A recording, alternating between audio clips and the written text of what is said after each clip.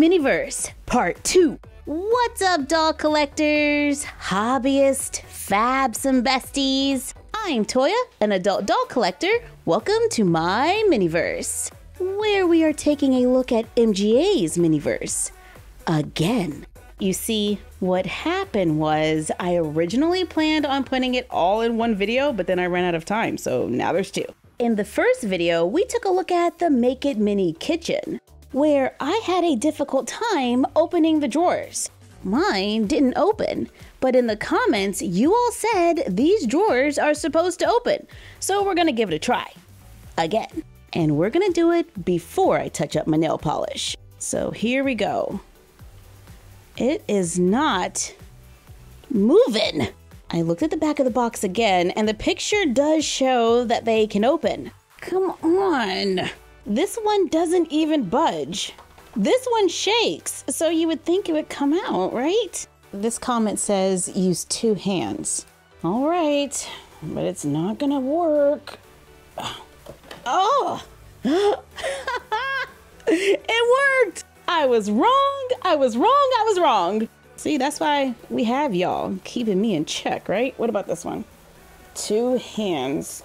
I'm gonna break a nail. There we go. We got it. This one even has dividers for utensils. Okay, so that's good to know.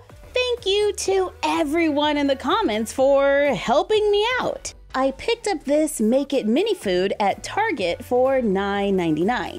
Personally, I think that's a little on the pricey side, but that's just me, because we only get like 1 meal that we have to make ourselves. Also, Toya pays $20+ for seasonal minis on Etsy. Toya Logic. And I still bought like 4 of these. So yeah. This is Diner Series 2. There are 24 recipes.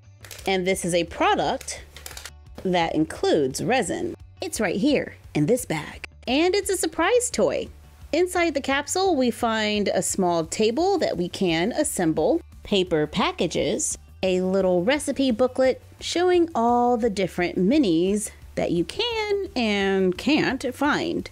There are a lot that are kind of grayed out. There are more instructions on the back, and we could totally use some of these as little mini posters. There are instructions that say how to play with resin, how to make it, set it, and what to do when you're done. It says to set any excess resin in bottle. Leave bottle open and place in direct sunlight for at least 5 minutes to set. Do not pour and drain. We have a small paper doily. Now let's open the bags. The first one has a spoon, tweezers, and a little bead or knob for the top of the capsule. In the next bag, we have, looks like those little wafer roll things, I think. Yeah, my knowledge when it comes to sweets is pretty lacking. We have a box that says Sunny Bites, 1 waffle bowl. Yeah! We made a waffle bowl a little while back out of air dry clay, which was a lot of fun to make, but I am still going to enjoy this one. And I think it's the perfect size for our dolls. In the next bag, we have, ooh, strawberries. It's a little container of sliced strawberries. And the last one is strawberry ice cream. Okay, so I do love how we can open the little containers and there is doll-sized food inside. There are 4 scoops of strawberry ice cream. And here is our bottle of resin. It's berry syrup. So it looks like we got the strawberry sundae. Now, I choose not to use the resin with my minis. Instead, I use a washable marker on some clear plastic, mix it with a little gloss Mod Podge, then place some of the mixture inside the waffle cone, add the ice cream, add a little more of the glue mixture to hold all of them together. Then we're gonna just kind of drizzle it on top, or at least make it look like we drizzled it. Add the strawberries. Is that too many strawberries? Oh well, the more the merrier, right? Then we add those little wafer straws right into the glue to make our Make It Mini strawberry sundae. Now we just need to allow this to sit and dry. And I still have leftovers. So I guess we are getting more than just one dish. My thumbnail broke and I had to cut off all my nails. But now they're kind of purple. And it's the next day, so our sundae is dry. The Mod Podge is doing a good job of keeping everything in place, and I think it can totally pass as strawberry syrup. So in one capsule, I got miniature food, miniature ice cream, miniature strawberries, these little wafer things, and a box, plus a little table and a spoon. And all the containers open and have minis inside. Well, except for that one, because we took it out to make that one. And the table, well, it's a little under scale for my dollhouse. However, it works as a cake stand for a smart doll, and it kind of looks like the base of a chair. If we just flip it over, we can take the lid from the capsule and glue it on to make a chair. However, I don't love the little knob.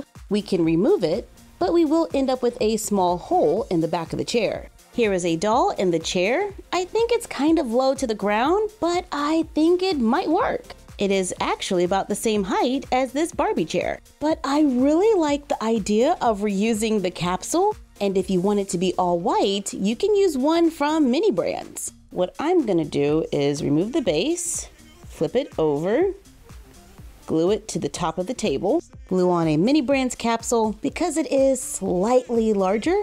Cut a circle of recycled cardboard, cover with felt and fabric to make a cushion, then glue it into the capsule for another way to make the chair. And I actually like this way better because it was a lot easier. And we were able to make the chair all white with a little splash of color. Yeah! Let's open another one. And I'm not even gonna say what I'm looking for. Pizza. I'm just gonna enjoy whatever I get. Pizza. Here's our paper doily and table. We got a spoon and a little cake stand. So I take it it's not a pizza. It is a cake. It says sponge cake. There's a little jar of cherries with tiny cherries inside. Pineapple slices! How cute are those? I don't want to use them. I just want to keep them. And there's a little bottle of golden syrup resin. It looks like we're making the pineapple upside down cake. So I'm using a golden brown marker and I'm adding a little bit of a darker brown. They're Crayola markers and they look like this. Mix in a little gloss Mod Podge. I place the doily on the cake stand, then add the cake, followed by the glue and marker mixture. We're just gonna put this all over the top of the cake and hope that we made enough. Make some kinda drizzle down the side a little. Add the pineapples to the glue. I'm gonna try to go with 5 because that's what I see in the picture. Oh wait, the recipe has 6, but I'm gonna stick with 5. That way I get to keep 3 loose pineapple slices. I add a little more glue to the centers, then add the cherries. There we go. That was probably too much glue. Will they fit without the glue? Now see, that one doesn't fit. All right, we need the glue. No!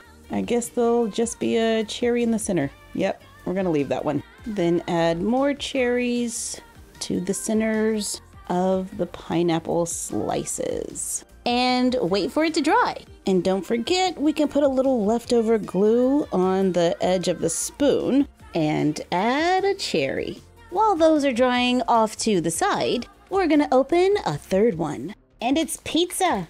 I'm just gonna claim it now. I'm not even crazy about pizza. I just wanna see what it looks like. Here's our table and doily. I think it might be another cake. Oh, yay! I was about to be disappointed, but I think it's the birthday cake, which I am totally cool with. It's a little 2-tier vanilla cake. Awesome! And the packaging is just adorable. Look at the details on that edge. Here's the cake topper, a cake server, and tweezers. This is some frosting or icing rings and a cake stand. Ooh, it's a pretty nice cake stand. And resin glaze with a nozzle. I can already tell once this cake is put together, we're not gonna have a lot of leftovers. But let's put it on the cake stand. I mix a little pink paint and Mod Podge. I'm not sure if that's the right color, but we're gonna go with it. And we're gonna start with the bottom layer or tier and add a few drips. Just going down the side. Then I very carefully add the first layer of icing rings. Yes, we did it! Add more frosting to the top. All right, so I've already dropped this cake twice and had to rinse it off and start over. Good thing I'm using Mod Podge, which does wash off. Let's add the icing on top. Oh, this makes me so nervous. I don't want to start over again. Then the cake topper. All right, I think we did it. Let it dry. Yep, that's icing on the floor. Here is our fourth capsule and my last chance to find pizza. I mean, make minis. We haven't gotten any doubles yet, so that's good. And this is another cake, a ladyfinger cake. There are little ladyfingers going all the way around the sides, and it looks like it's dusted with a little glitter. We have chocolate curls, a doily, another cake server, but this one is shaped different. It's shorter than the one that comes with the birthday cake, and the birthday cake one has a little serrated edge. Y'all, it is all in the details. This is a ribbon, and this is a cake stand.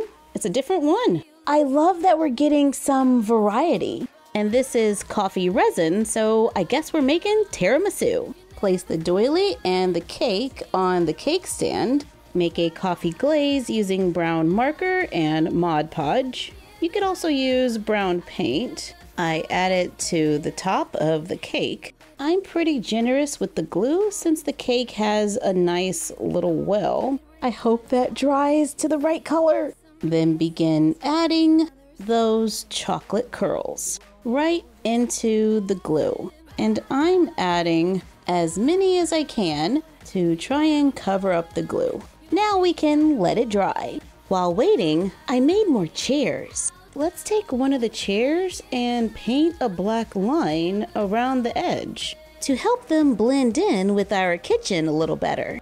I cut 2 circles of foam board and a base, use a marker to draw those black lines, glue the base between the circles. I added a little foam board in the back for support to add a table and chair set to our room. Our cakes are now dry, so we can add the ribbon onto the tiramisu, and our dolls can enjoy a whole bunch of desserts. Because I never found the pizza.